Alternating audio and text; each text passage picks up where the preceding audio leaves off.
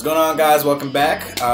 We are the authors of Kinetic, the First Alliance, Greg here, Raymond. Laz Madish. And today we're going to be talking about a very sensitive subject for us. It's very near and dear to our hearts. It causes much grief and stress.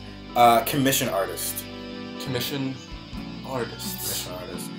It has not always been the way we wanted it to go with commission artists, but it's a necessity. You need commission artists not only for like imagery, but book covers. We needed to show our fans what we've created, and the best way to capture their attention was to create pictures, because it's always visually, appealing when you see a nice picture up there and you're like, what is that? Colorful and everything like that. So, I mean, I'm an amateur drawer. I can draw a little bit.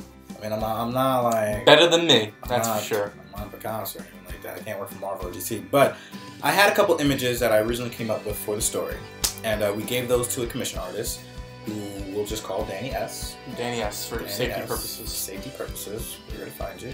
And we gave him these images, and we wanted him to recreate them, have them professionally. Make them better, stronger, faster.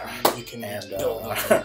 That's essentially what he did, but he took his own creative vision on a couple of aspects. A little spin on it. So we've actually shown you a lot of the imagery. Like when we did the character bios, when you see those pictures of the characters, those are Danny's works. So. But some of them we had to alter a little bit because Danny, like Greg said, put a little of his own panache into it. Let's just say it's a good thing I can Photoshop.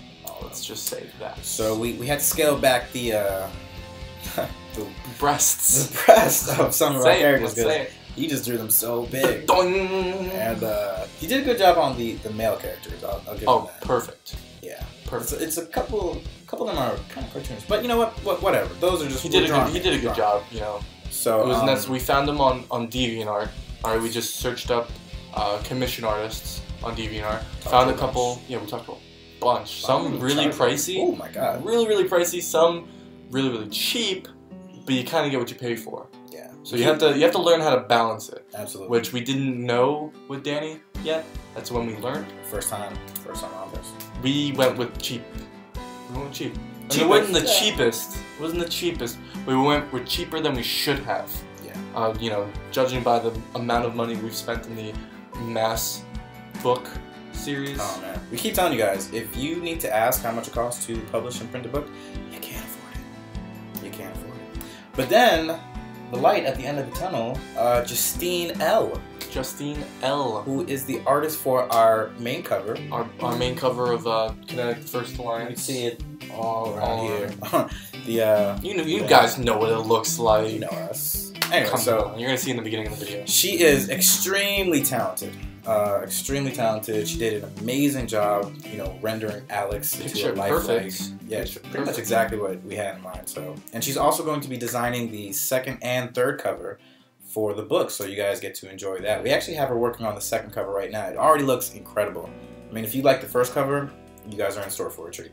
And you have to treat your commission artists with respect, but you also don't want to be, stepped on at the same time. Yeah, you gotta be firm. You have to be firm with them. If you tell them like, hey, it's okay, if you're late on this one, it's alright. You gotta give them deadlines. You gotta have what you want when you want it, or else they're gonna do whatever they want. They're gonna work on other projects, and then you're gonna be, high and dry, not having your picture or your cover. Yeah. So you have to be stern with them. You have to, of course, thank them and make sure you tell them they're doing a good job, or else they're gonna be like, I'm not gonna work with you again. Essentially. I mean, what we're saying is treat your book like a business. If you treat your book like a business, you'll be alright. You are the boss. You're the boss. It's your book.